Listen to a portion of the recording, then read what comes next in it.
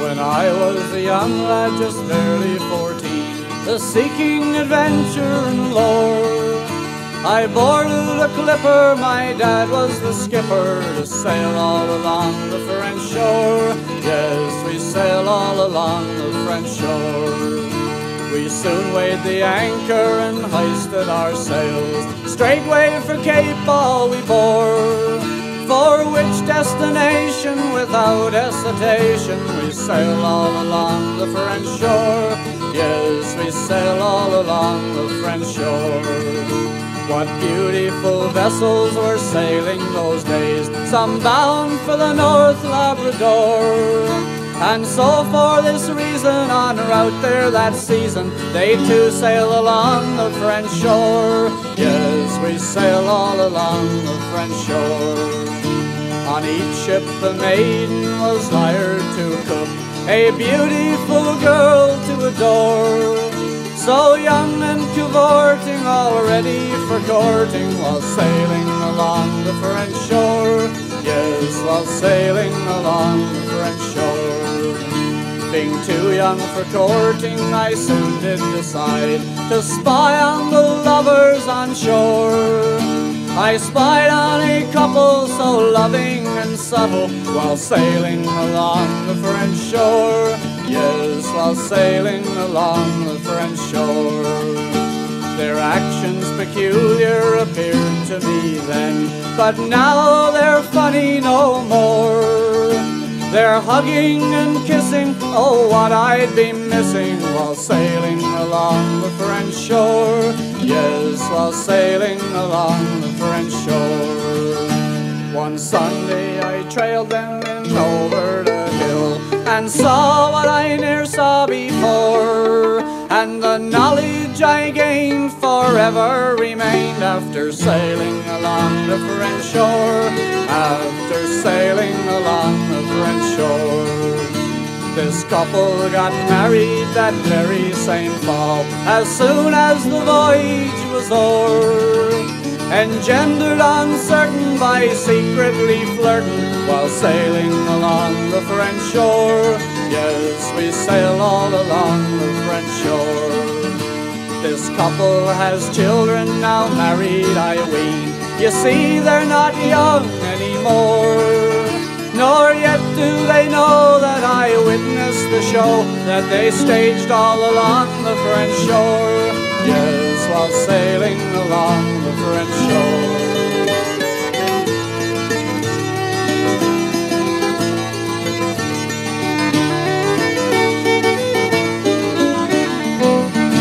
So this ends the story of those bonny days. Oh, that I could live them once more.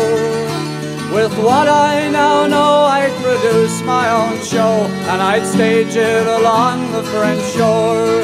Yes, I'd stage it along the French shore.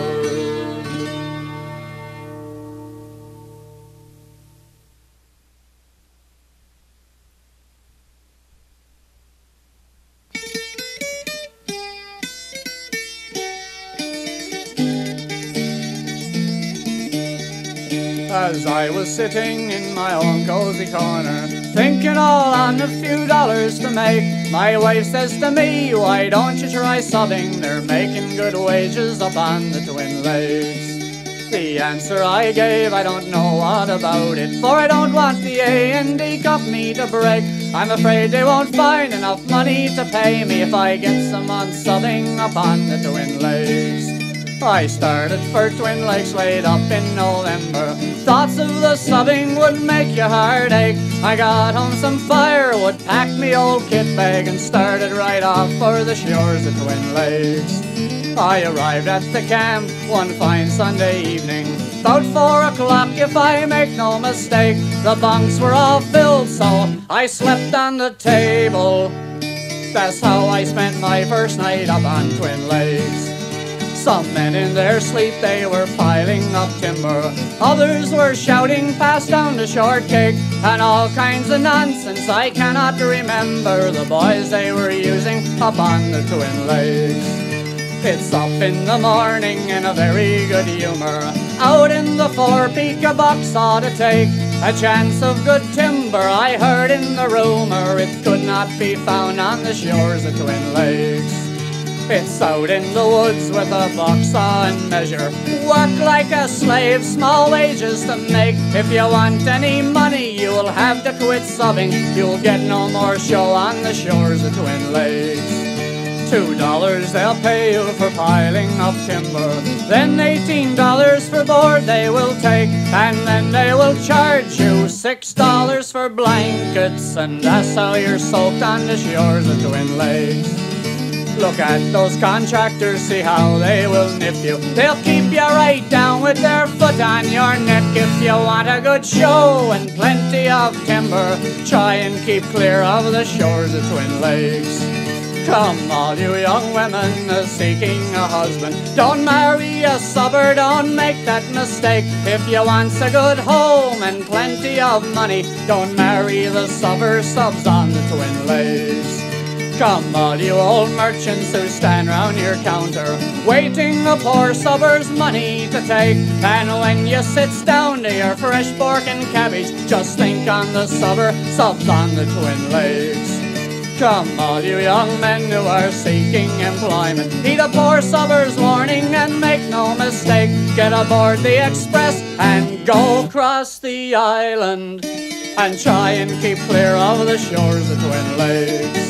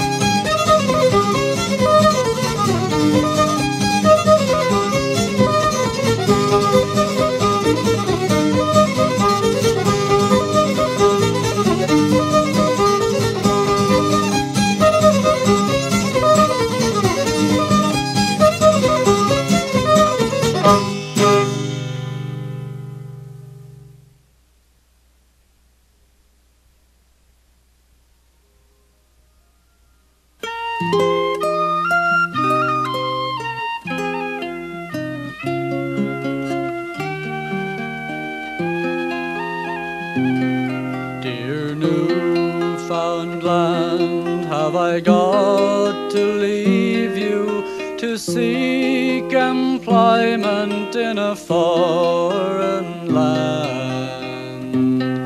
Forced from our nation by cruel taxation, I now must leave you, dear Newfoundland. Your rocky mountains, your hills and meadows, where oft I played on a summer's day, where merry parties and happy picnics are passed from view with the boys that play, where oft in spring on a pleasant evening to the blockhouse go or the battery stand,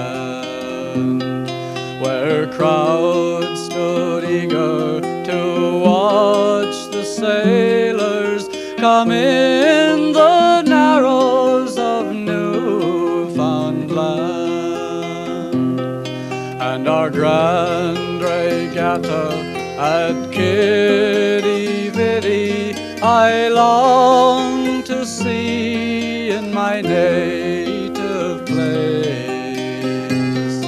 with the hawk and myrtle and the lady Glover and the dear old native in the tradesman's race, all decked with bunting. No more I'll see you, although it's years since I took my stand, 'neath the greasy pole or the wheel of fortune on regatta day in dear Newfoundland.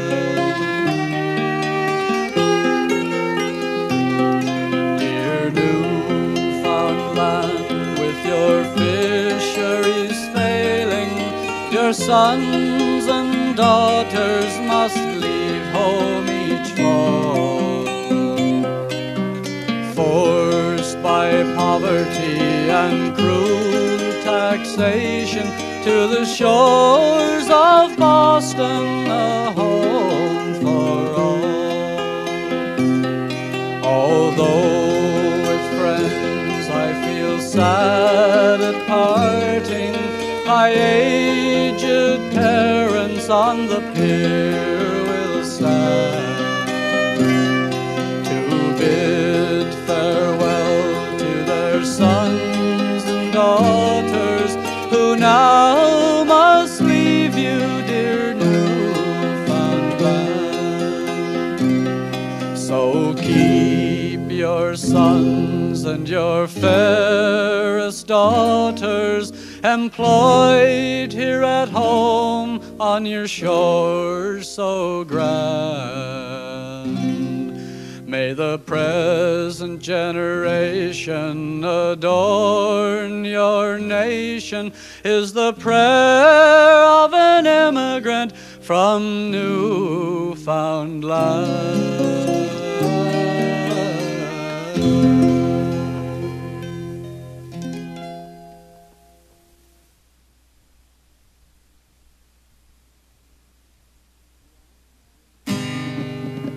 Ye landsmen and ye seamen, come listen to my song. It's of a trick that was played on me, it won't delay you long. I came from sea the other day, a fair girl I did meet. She kindly asked me to a dance, it was up on Peter Street.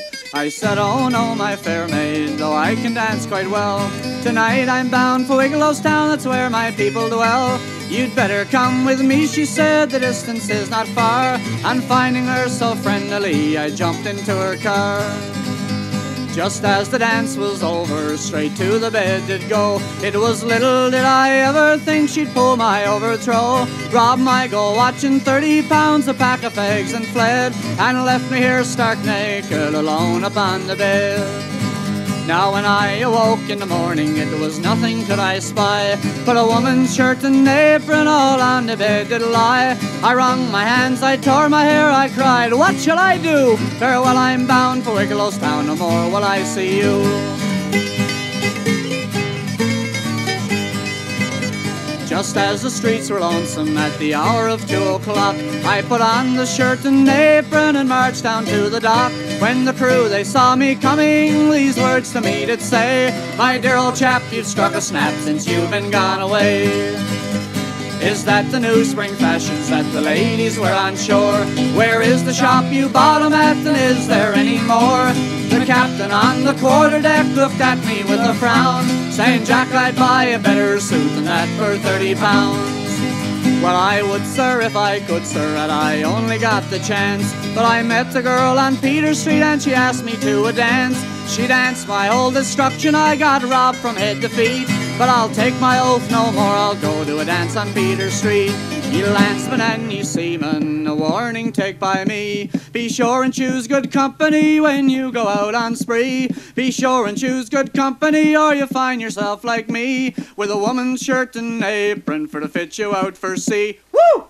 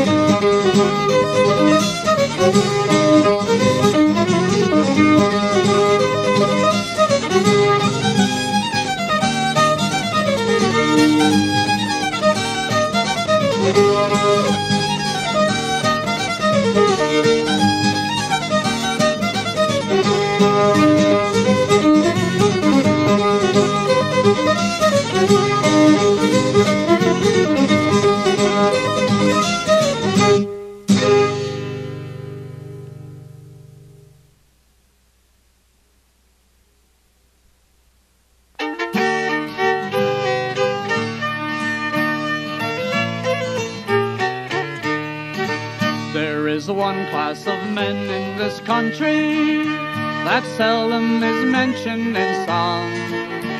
And now that their trade is advancing, they'll come out on top before long. They say that our sailors have danger, and likewise our warriors bold. But there's none knows the life of the driver, what he suffers with hardship and cold. With their peck poles and peavies and bateaux and all, and the shore to drive out in the spring, that's the time. With the cocks in their boots as they get on the logs, it's hard to get over their time.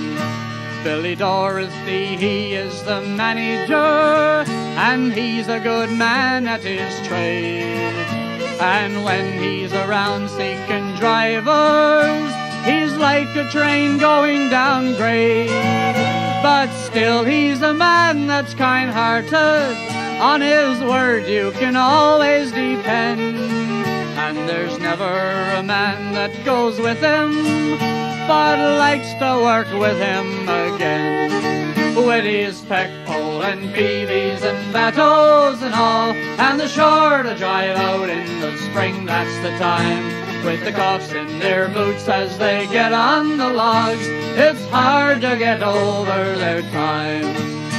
The drive, it is just below Badger, and everything is looking grand.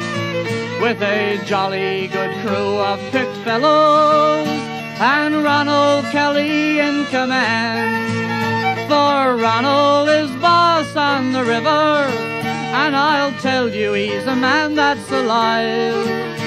He drove the wood off Victoria, now he's out on the main river drive. With his peck pole and peavies and bateaux and all, and the shore to drive out in the spring, that's the time.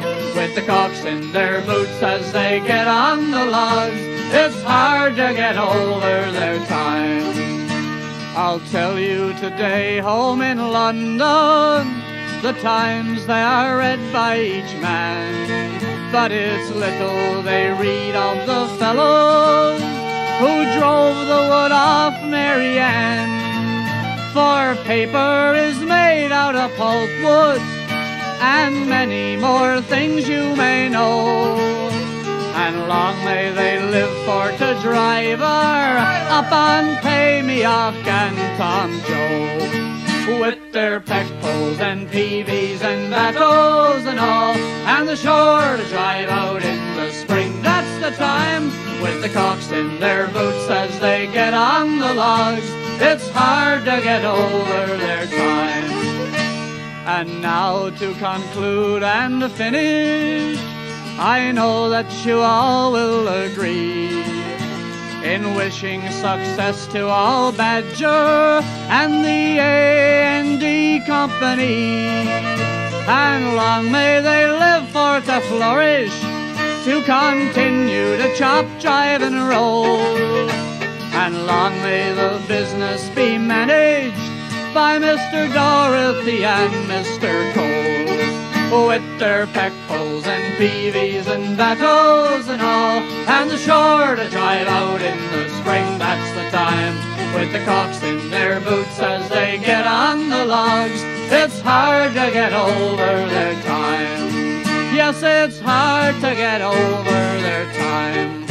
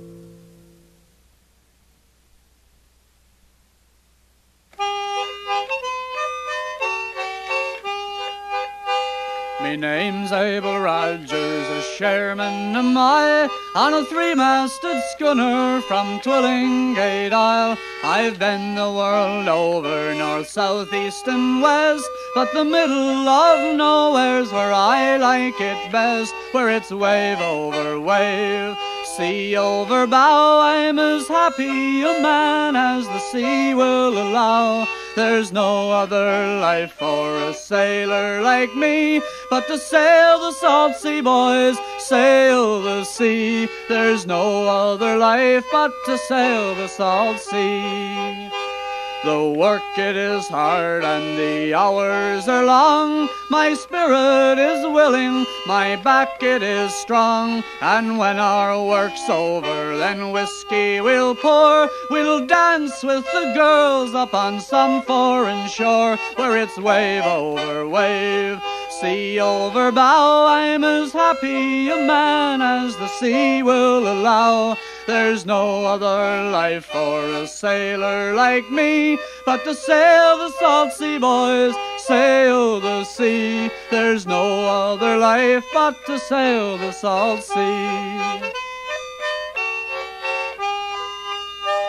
I'd leave my wife lonely 10 months of the year. She made me a home and raised my children dear, but she'd never come out to bid farewell to me, or ken why a sailor must sail the salt sea, where it's wave over wave, sea over bow. I'm as happy a man as the sea will allow. There's no other life for a sailor like me but to sail the salt sea, boys, sail the sea. There's no other life but to sail the salt sea. I've sailed the wide ocean for decades or more, and many times wondered what I do it for. I don't know the answer, it's pleasure and pain. With life to live over, I'd do it again, where it's wave over wave, sea over bow. I'm as happy a man as the sea will allow.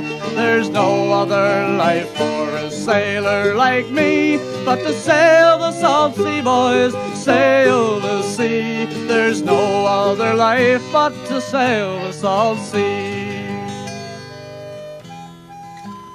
Well, I can't complain. I haven't had it as hard as some, God knows. And for the bit of time that you've been around in the past 16 years, well, you've been a good man. I remember the year we married. It was a good year. You were working for my father, and it seems to me that I had you all to myself every minute of every day, and all the sweet long hours of the night. I think that was the happiest year of my life. But by the spring of the following year, just after my birthday it was, Well, you got to be itching after something. And in no time at all, you'd gone down and you'd signed up on the Mary Eleanor. It was then I knew I was married to a sailor. I couldn't even bring myself to go down and say goodbye to you. Now, I'm not complaining. We've always had a roof over our heads, and we've never wanted for very much. I always said now that I never had it as hard as May. Her husband, Jack, well, he'd only be home 1 or 2 days out of every year. That's when he was working on the coastal boats. My dear, when he'd come home on the Prospero, she'd have to go down there and get him because he was too blind drunk to make his way home by himself. And I'll never forget the night I was over at Nan's. The night Poppy Rogers came home. Poppy Rogers, gone 11 years. We hadn't heard a word from him. We didn't know what had happened to him. Sure, we'd give him up for dead. Well, that night, Nan just looked out of the window, and she saw him coming up the path. And all she said was, "Put the kettle on, Frank's home." But I do wish you'd been here with me when Gary died. My God, that was a hard winter. The flu, epidemic proportions, they said on the radio. I remember the night Mom and I laid him out. Oh, your mother came over too. I think Gary was her favorite, really. Anyway, that night I sat up with him. I sat up in that big old chair your brother made. And I must have dozed off, because around 4 or 5 o'clock in the morning, I woke up. And just for an instant, you were there. You were bending over him, kissing his cheek. Well, you were back in port 6 months later, and you gave me Kevin. And Kevin had the croup. He coughed and he bawled for a solid year straight. He had me raftered. He had me clear drove off me head. And then the following year, well, you were only home for a week. I got Rose out of that visit. But you've always sent me lovely presents. Sometimes a year goes by and I have no word, no letters or such, but always bits and pieces from here, there, and everywhere. A lovely shawl arrived for me in the mail today. 3 yards of beautiful colored silk. I wonder where it's from. Spain? Morocco? Someplace I've never been to. Oh, it's gorgeous. And the smell of it. It puts me in mind of warm winds and people speaking in foreign tongues. But sure, where am I going to wear it? I suppose now I'll put it on when I go out in the garden digging up a few turnips, or when I'm making a bit of soap out of lye. Well, I'll go and light the candle for you now. It'll always be here in the window to guide you home. I'll always be here for you, God willing. You know, when all is said and done, for the bit of time that you've been around in our married life, well, you're the only man I've ever had. You're the only man I ever wanted.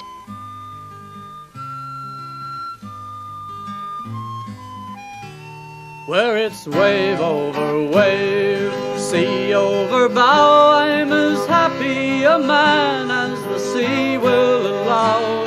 There's no other life for a sailor like me but to sail the salt sea, boys, sail the sea. There's no other life but to sail the salt sea.